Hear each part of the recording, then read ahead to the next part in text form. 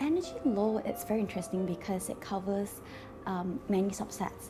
So you have oil and gas, which is forefront line of energy, and then you have petrochemical, infrastructure related, and of course the new one is renewables that everyone is talking about. And even within energy itself, we often have the contract ones, meaning contract documentation, being power purchase agreement, the JVA, joint venture agreement before you get into it, and then you even have any service agreement, the long-term service agreement that you have to deal with. And thereafter you have the actual construction related or any engineering related. So you have your EPCC and other related agreement, which is relation to operation and maintenance of the power plants. I think it's got to be my third energy arbitration, where I was before. We were before two QC, two Queen's Counsel, and one of our retired Court of Appeal judge, if I remember correctly. They were seeing me flipping papers for my main counsel, my lead counsel, and they basically just posted this question to me or to our team and say that, can we have your junior counsel to speak?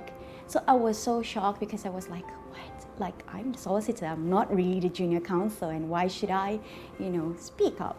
So, and even until this year, early this year, I met up with one of the Queen's Counsel, and he was saying, so are you talking now in arbitration? Because it's arbitration often, or energy arbitration often involve very, very high stake of amounts, like run up to hundreds of millions.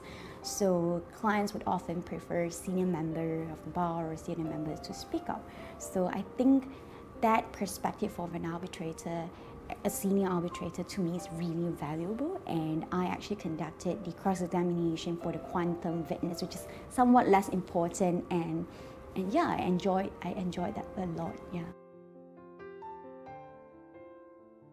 I think for this area of practice, you really got to be really passionate about the subject matter, and that's going to make a difference. So you actually put your heart into understanding either the idea behind the PPA calculations or the operational part of it. So what went wrong and what is actually in the RC, the root cause analysis, and try to distill and understand what happened behind that, the equipment and all with your clients. So working with your clients is very important. And come to think about it, unfortunately now being offered secondment. So I'm actually on half secondment with one of the leading independent power producer in Malaysia. So being able to be in secondment with an energy company actually teaches you a lot of things. For example, you learn about what is their business objective and goal, so you can work together with them to achieve it, rather than from a legal perspective where you're just working to win the case or to defend any legal arguments. So that might not be the best solutions that your client wants. So being in-house, you are able to see much more. For example, I work with the business venture team, where you actually review any joint venture agreement, and you are actually working, if there's any public announcement, you can work with the investor relation department, which you don't get it if you're in-house. And also even quarterly reports, and you see different analysts and how the management team actually face the analysts and answer the questions. So these are very interesting aspects where being in legal practice, you might not be able to see these different facets of the corporate world.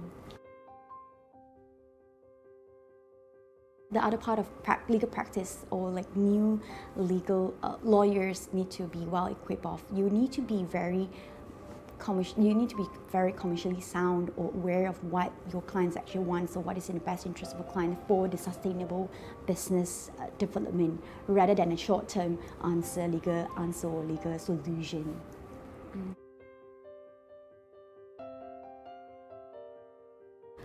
Fortunate enough, because I have a really good mentor, which I told you earlier, is Dr. Nitin Akarni, where he's always, because he has been my supervisor since first year of my practice, so he has been there guiding me, telling me, what are the things to look out for, and also I don't really require anything that I wish to know in advance.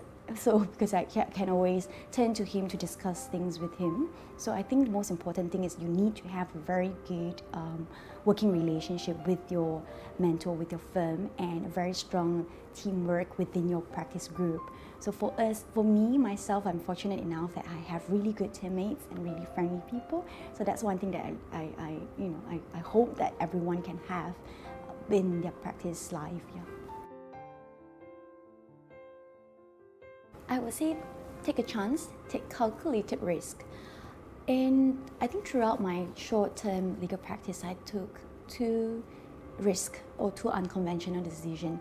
One is I went off after I got promoted to do my master in arbitration, international arbitration with the National University of Singapore, while working part-time with Hishammuddin, so they're like half funding my studies. And the second one would be, again, I'm on secondment now with one of the largest IPP in Malaysia. So that allowed me to learn about commercial aspect of practice or about the commercial world.